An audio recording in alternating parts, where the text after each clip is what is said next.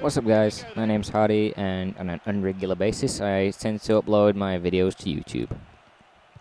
Today I'm going to talk about two things. I'll just talk about the gameplay, then if I have time I'll move on to things that are going on in my life with more recent things which would be partially important to you.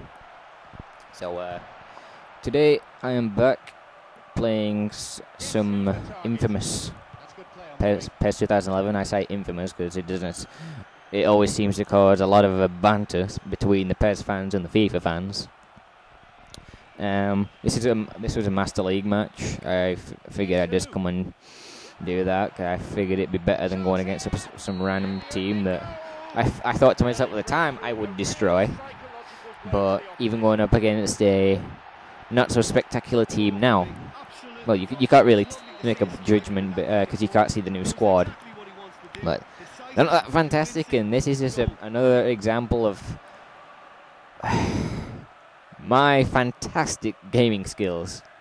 And as much as I'm a PES fan, I like to blame the game for its lack of reaction skills and the players running off where they want. I meant to be a fan, but I freaking hate this game sometimes. I'm not gonna offend my own fans and my own fellow PES fans more than I already have by saying that. I'm not going to give the FIFA fans any more things to throw at us. But anyway, this is my Master League team. I built it up from players around the overalls of around mid-60s. But I'd say that would be the average. I think like the best dude I had was around 74. In case you can't tell from the video, this was a team I created. I mentioned it in an earlier vid. I created the whole of the Empower Championship and the whole of the Bundesliga. I won't go into detail of how much detail I put in, but this is my Burnley team.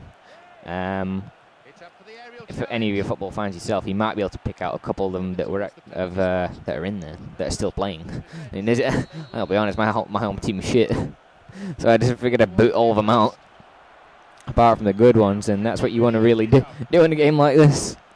I'll give you a few Master League tips on that anyway. But my general game plan when I'm playing is just pretty much all-out attack. Just don't give a damn about stamina. It's something I heavily work on in the players' training. They all have staminas of around mid-80s. Some are starting to hit the 90s now.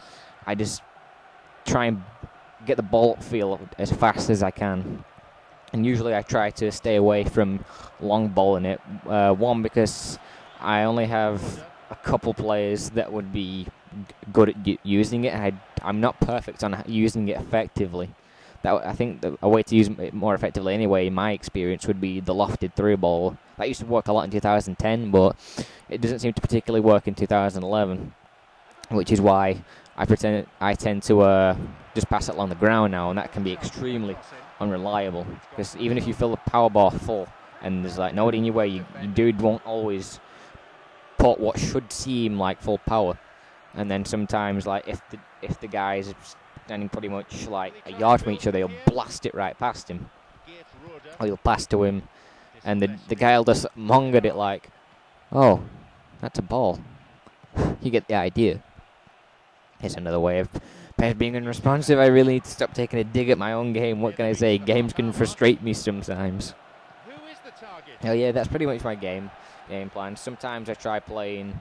Oh, I try to play like Barcelona, just pass it around through the midfield, but the players just, I suppose the AI just isn't strong enough to move the players about for you effectively.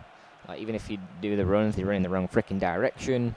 When you pass, the passes don't even always go the right way. Even if you had like a short pass accuracy of 99, it's just hard to be as effective as you could be in another game or real life. Or with this game, like if it was real life and you could tell the dudes exactly what to do, I think you'd be pretty much fine. Like, I think if you can play this game well, you can just consider yourself better than a FIFA player simply for the fact that it's more of a bitch to play.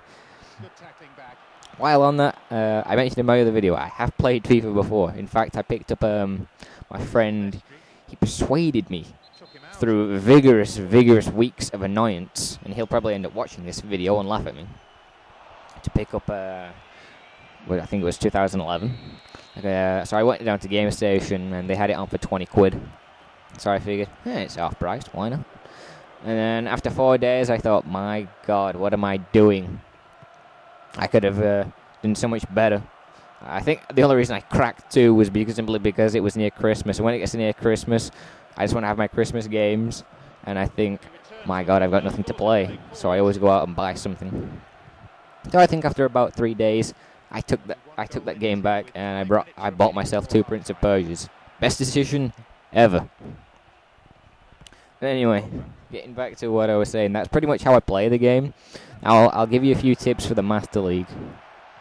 It differentiates how you want to start by playing depending on what team you use.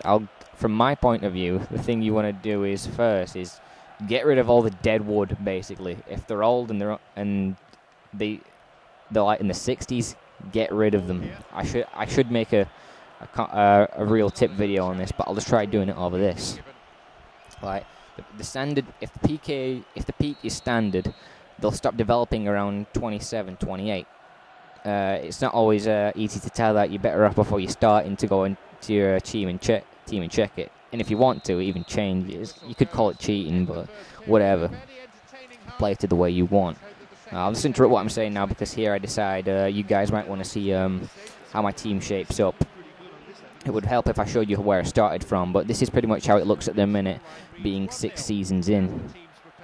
I had a better team on 2010, but I could show it you, but I'd have to make another video to that, and I don't think anybody would be interested in that. Anyway, that's my team. I think that is my full team. You should recognize a few of the star faces in there. And you might be wondering how to more develop them. I'll go into that. But pretty much, in my experience, you will offload all the bad ones. Anybody who's under the age of, who's 22 and under, if you think they can, by the age of 22, have an overall of 70, they will hit a good overall. I figured that one out in 2010 with Stephen Fletcher. So pretty much, if they're 70 before that, they're going to turn into a really good one. Like Fletcher was at about, and this game he starts at 23. I'm out Stephen Fletcher, of course. No, not Manchester United's Darren Fletcher.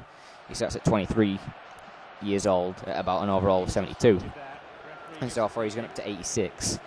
Now in 2010, the peaks were a bit more vigorous, and he went up to 89. But anyway, you get the idea. And that's what you want to start by doing when you start, unless you know of other little young gems like Jorginho, Wijnaldum, Eden Hazard, Shaqiri that you think that could be affordable. In my experience, I only started this with, I think, 10 million to spend on players. I just simply couldn't afford it. That, and my team ranking was low, so I just couldn't simply afford it. I tried to stay away from the fake players, but I've been tempted in by Palmeiras. I did the same in 2010. I think the idea would just be to go for the fake players, because other teams will go for them, and you can't take them out of the game. That would take hours upon hours.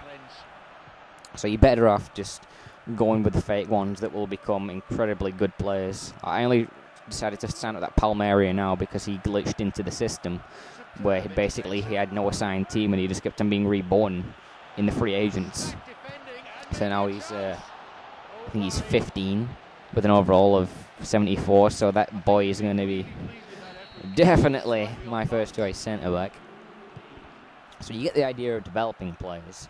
As for the first season, when the season starts, just bring in a couple of cheap oldish players, because they tend to go easier, or some of the young ones that will develop into your good ones within the next 5 years or so. That was always my plan from 2010. Play like pretty much Barcelona. If you just look at the way Barcelona handle football, you'll know how to play football and build on your club. Short, quick passing, and just invest in youth system. You want all your young gems. That, and another thing to do is players are reborn, as a way onto word, through the youth system, and I'm pretty sure it still works in this one.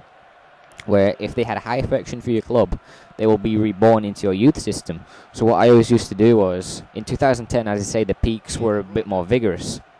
Well, that wouldn't be the word, but pretty much in 2010, when a player went past his peak, his overall started going down very, very sharply. Like I had like Arteta at the age of 37, maybe even 36. And he was an overall about 37. In this game, it's not so bad, but the disadvantage of that is they're going to be worth more, and clubs are less likely to want to sell them. But the price range will certainly go down. For example, I've got Rio Ferdinand. I'm not sure if he's playing now. I only have to pay 17 million for him based on his age, and I only have to pay his wages for, say, 2 years, and as long as I win enough competitions, he'll be very happy at the club, and he'll come back through my youth system, and he'll grow up to be really, really good. So that's two advantages. I've got a good player that I can keep for the next. I won't play that many seasons, but I can use him for the next 20 seasons, and I'm paying less for him than I would if I waited him to be reborn at another club. And obviously, the teamwork will go up faster and things like that. That's the general idea. Base it around the young ones and the older ones that are only a couple seasons of retiring. I'd say aim for about 34 players that are 34. That because they can't retire until they're 36, I believe. That's the earliest that they can retire that I've seen. So you've got one season when they're 35 to get their affection up, and then if you're very unlucky. Oh, you could call it lucky, because I prefer having them retire early so I can have more squad space to come back again. If you're lucky, they'll say, at 36, I'm going to retire. So that's the general idea of building your team up.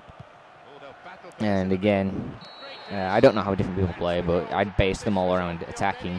It can get kind of annoying sometimes, because it rubs off. It seems to rub off onto other players.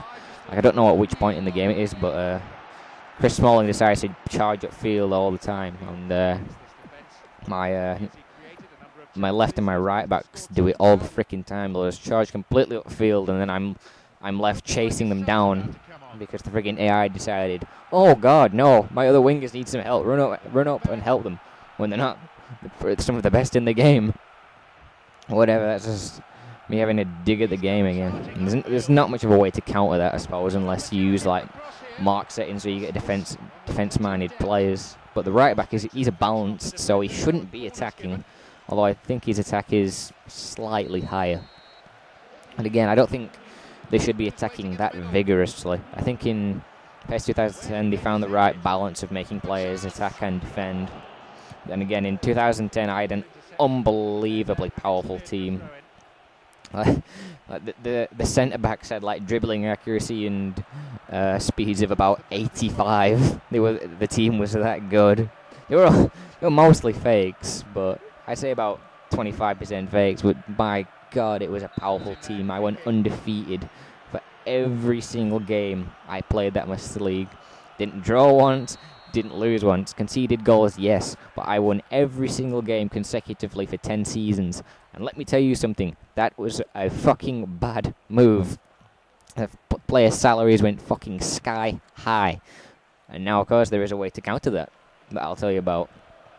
But pretty much, if you put your players on a 5-year deal, which you should do with every single player possible, unless you think he's old or you think he won't be that good in the future, particularly when you're starting.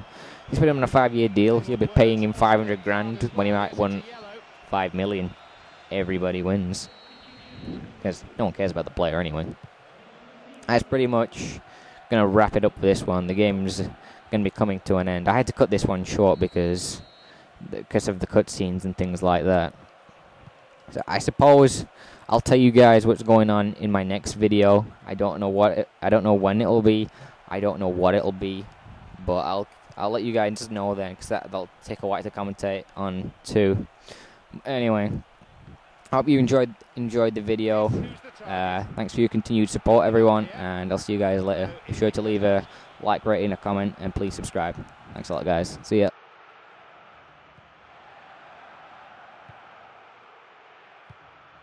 He's onside. Still, they can't reach the penalty area. Can he pick out a colleague?